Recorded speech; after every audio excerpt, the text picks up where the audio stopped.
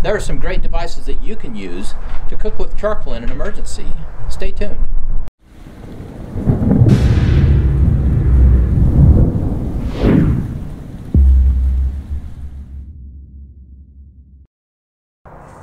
Hi, I'm Kylene. And I'm Jonathan. We are the Provident Preppers. Charcoal is a great outdoor emergency cooking fuel because it is safe to store and has a very long shelf life. In this video, we will talk about some of the cooking devices we like to use. Some of these are portable, and some of these use a variety of fuels. This versatility makes them really important to you in an emergency situation. Stay tuned. In our last video, we talked about using charcoal as an emergency cooking fuel. This video is a follow-up to that. We're going to talk about some of the tools that you can use with that charcoal.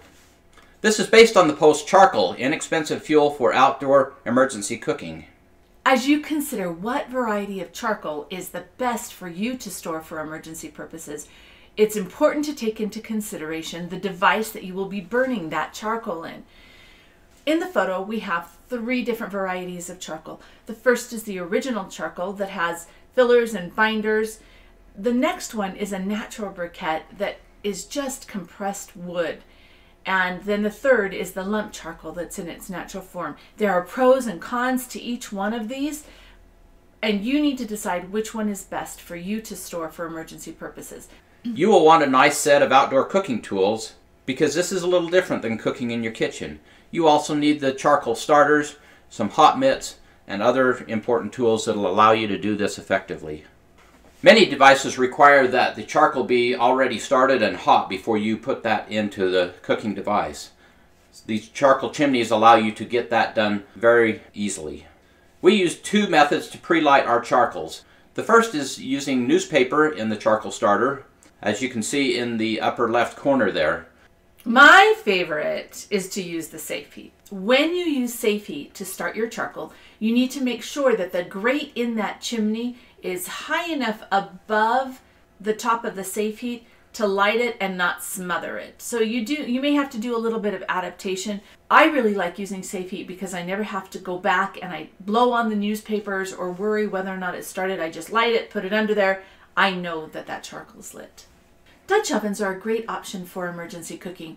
They're almost indestructible, and you can create almost any food that you can create in your kitchen, you can cook in a Dutch oven with a little bit of practice and skill.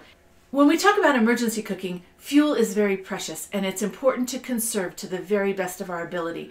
By Dutch oven cooking inside of a volcano, you use significantly less fuel to accomplish the same job. The other thing that I like about the volcano is that it can be used as a fire pit. So if you don't have charcoal, you actually have the ability to start a fire and use those coals to cook with. The volcano stove is also available with a propane adapter, which increases the versatility of this device. But the fact that it is so energy efficient makes it a wonderful emergency preparedness tool. The EcoQ grill used to be called the Pyramid, and it's because of this little pyramid shape. But you can not only grill your hamburgers in it, but it is possible by where you place your coals to bake in it, grill in it, fry in it, do anything that you need to do because it's a really cool design and it's very energy efficient. One of the other things that I like about the EcoQ grill is that you do not have to pre-light your charcoals. You can just put your newspaper down underneath that grate. There's a second grate lower, which you would put your charcoals on if you were going to bake, but this higher level is for grilling. And you can just stick your newspaper under there and light your newspaper, and it will light it right there, so there's no need for that extra step. The cob cooker would be my #1 choice, except for the fact that it will only cook for 2 or 3 people. If that's all you are cooking for, this is absolutely fantastic. But cooking for the large crowd that I do, Dutch oven would be a better choice for me. But if I'm making a small meal, this is fantastic. In the lower left-hand corner, you can see the charcoals that sit in that little basket. It only takes 8 to 10 charcoals to cook in a cob cooker. The dome lid helps it to be very energy efficient, and the design is just fabulous. You can see you can cook the same hamburgers, or you can use the metal skillet to make just about anything. We cooked pancakes, we made scalloped potatoes. There's also another grill that comes with it. It's very light and it comes in a nice handy carry case. This is a fantastic emergency preparedness tool for using charcoal as an emergency fuel source. All of the things we've talked about so far are a bit pricey, but this is something that you can do with very little money. For between $10 and $20, you can make a charcoal reflector oven. This design we used an apple box, and you can see in the upper left-hand corner that there are holes for ventilation. The original design actually tells you to put a rock or something under. Charcoal needs a lot of oxygen in order to burn well. But because I'm married to an engineer husband, and he said there's got to be a better way to do this, we just cut holes in both sides of that box to allow for some good cross ventilation. The original design also has a window which you make with an oven safe cooking bag, like a turkey roasting bag. However, we found that when you use it over time, that bag just turns brown. You can't visualize anything, so it's just a place for you to lose that heat. In subsequent apple box ovens that we have created, we do not put the window in it because it's pretty much useless. It looks nice if you're not really using it and you're just trying to sell the design, but it's not efficient. The original design also has a cooling rack, just a cookie cooling rack, sitting on 4 pop cans. This is a little bit unstable, and so my engineer husband took an inexpensive portable grill and cut it down to size so that it would fit inside of the apple box oven, creating a much more stable cooking surface. One of the other things we did to make sure that we don't lose energy to the ground is to put the coals on a inverted cookie sheet or a grill liner, some way to get that off the ground so you're not sinking that heat into the ground, especially on a cold day. And remember, you never want to put charcoals directly on concrete because that heat can explode your concrete. Step-by-step instructions to create your own apple box charcoal reflector oven can be found on our website, The Provident Prepper. Go into the search bar and just search for apple box reflector oven, and step-by-step instructions will come up. Another design that we really like was created by Dr. Stephen Jones, and this is actually a paper box oven, a box that reams of paper came in. Again, it's covered with foil and you can see the ventilation holes.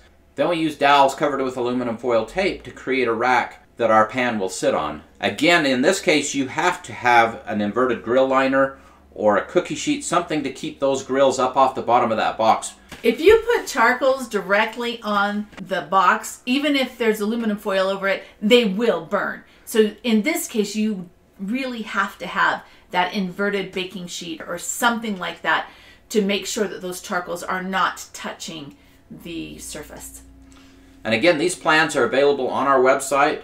Just go to the Provident Prepper and in the search bar, type in paper box charcoal reflector oven. The one thing that I really like about this oven is that it only requires 8 to 10 charcoals to bake at 350 degrees. That's saving a lot of fuel.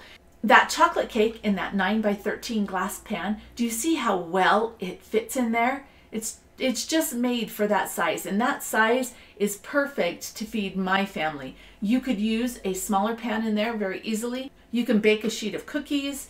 You can do just about anything that you need in this oven when it comes to baking. So it's a good option for very little money. And of course, another option that works well is the standard barbecue grill. These aren't probably quite as energy efficient, and that should be a consideration, but these will get the job done as well. So the choice is yours. You can start now. You can prepare by storing some charcoal and getting some fun devices, or you can use the pitchfork that's been used in the barn for manure and hay. It's all up to you. We encourage you to do the former. And it's important to note that you don't have to get all these tools. I would start out with some of the simple tools and practice with them. You decide what's going to work best for you and yours. Here are some resources that we encourage you to look at. Emergency Cooking, 12 Family Favorites. Also, Expected Storage Life for Emergency Fuels. And Where Can I Safely Store Popular Fuels for Emergencies? These are great resources. We also encourage you to look at our show notes. And please go to our website. We've got a massive amount of information there on a whole variety of subjects. theprovidentprepper.org. You do not need to have every one of these cool devices that we have shown you here today. You just need to select one or two that you can use during an emergency situation with your family and turn that stressful situation into a grand adventure. And now for the questions of the day. What experiences do you have cooking with charcoal? What are your favorite devices, and what comments do you have for our viewers? Comment below. And thanks for being part of the solution.